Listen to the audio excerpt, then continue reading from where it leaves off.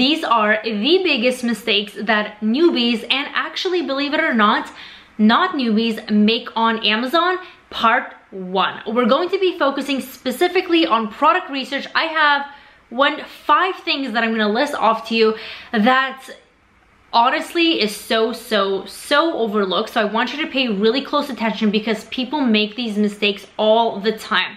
And if you want a low risk successful product, these are not the things that you should be doing. If you know anything about me, hello, my name is Karina.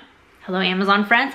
I teach Amazon in a very low risk way so you can rank your product to the top with a minimal investment upfront, and also ranking it in a very low risk way. And if you catch yourself doing any of these mistakes, then you are on a very fast road to something that is high risk, high investment, and 99.9% a failure.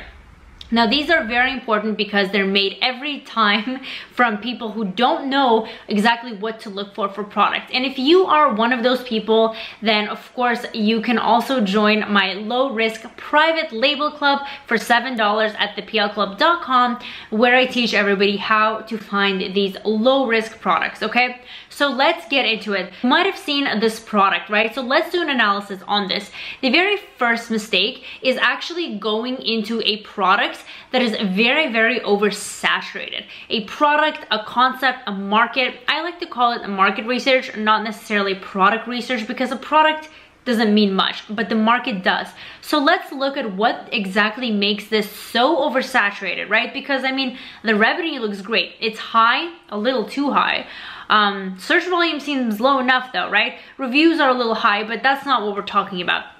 Why is this specifically oversaturated? Well, if we look at the product itself, it's pretty much the exact same thing. Sure, the boards are slightly different and perhaps one has more letters or numbers than something else.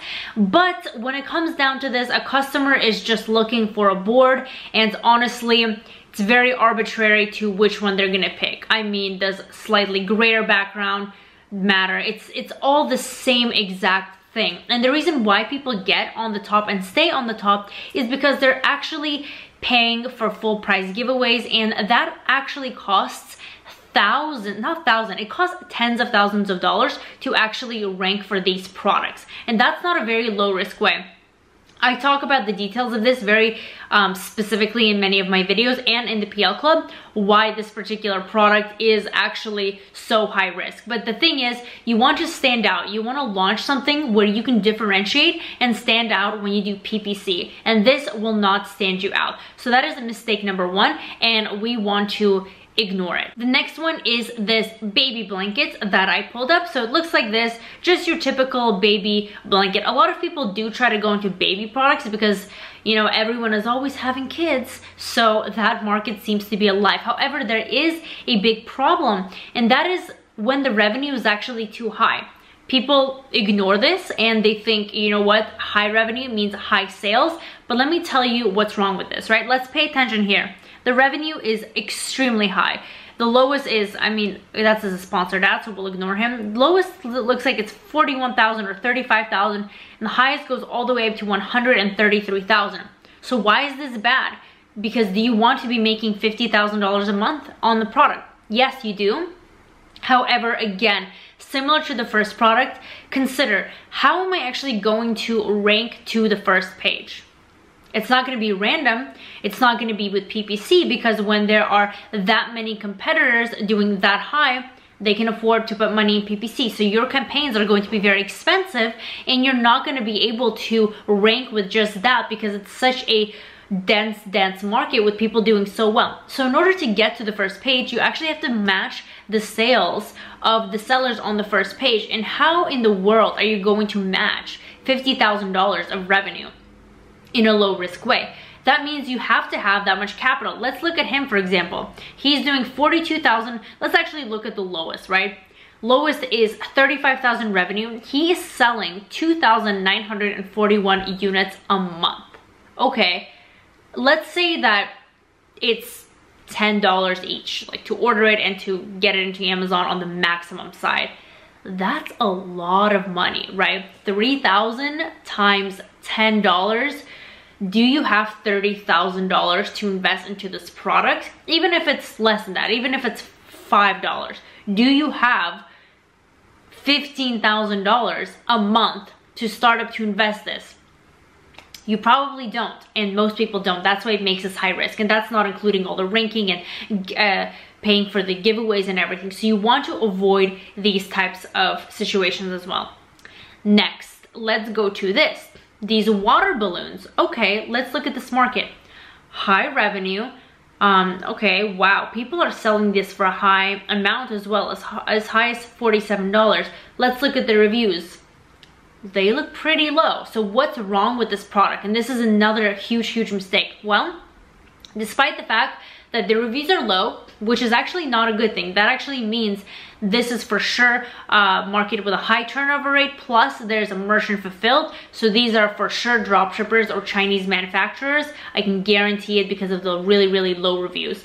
But let's actually, and Amazon has a percentage of this market share, but that's a detour. Let's actually look at the search volume. And that's why I don't trust these review scores either, because there's so much wrong with this product, but it has a higher score rating than a lot of products I see. Let's look at here at the search volume. 353,000 searches a month. Oh my gosh, that's a lot. Again, search volume is incredibly important. People ignore search volume like it doesn't even matter. Like they can just look at this market, but search volume tells you a lot of things. It tells you if it's the main keyword. It's telling you if there's this weird market gap where, let's say, if it's a high search volume and there's not enough sales, maybe it's a market people want, but the demand is high, but the product is low. It could also mean there's a lot of sketchy things going on. And a search volume, again, goes back to the same mistake of you will not be able to rank to the top easily and in a low risk way. You're gonna have to put in a lot of money, and I just really advise against these search volumes. High is not always good. You know, less is more, the expression. Less is more. Follow that with Amazon. Less is definitely more, especially in here. I honestly like some products that have 4,000 searches a month, 7,000 searches a month, 15,000 searches a month do really well. When you start to get above 20, 25, 30,000, that's when things get sketchy. That's when the black hat players start to come in. That's when it gets more competitive and your listing is gonna probably get negative reviews from competitors. There's a lot of things, okay? Don't get into that. Let's move on to the next product. These resistant bands. I know that you've seen these kind of all over the place. So here they are. They've been all over the place for a long time, and it seemed like a good market, but it wasn't, but even especially now. So what's the problem here? Again, the sales are high, search volume is incredibly high, so obviously for that reason. But let's look at the reviews. Reviews are crazy high. 20,000, 11,000, 30,000, 5,000, 1,000, a couple 100,000. You would think that this would go without saying, but it still doesn't.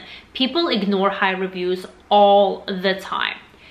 Not just thousands of reviews, but yeah, actually thousands. Thousands. People came to me before and they're like, this is my product. Like, why am I not, what do you think about this? Why am I not selling it? I had a coaching call with her. She showed me her product, and all of her competitors had over 1,000 reviews.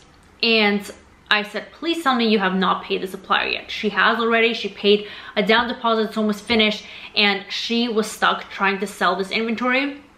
And she spent around $10,000 for the goods and for the shipping. And that's not including PPC, ranking, anything. And for a fact, you cannot outcompete people with thousands of reviews or even high hundreds. There's very specific strategies of reviews that I teach to all my students, both in the PL Club and in my course, and this is not it. So anything with high reviews, ignore, ignore, ignore.